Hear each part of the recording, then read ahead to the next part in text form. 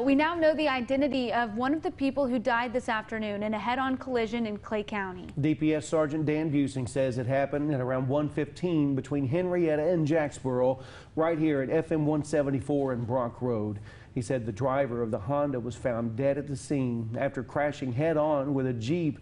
According to Clay County Sheriff Jeff Lyde, the person in the Jeep who died is identified as Carrie Hodges. Hodges' wife was airlifted to John Peter Smith Hospital in Fort Worth with serious injuries.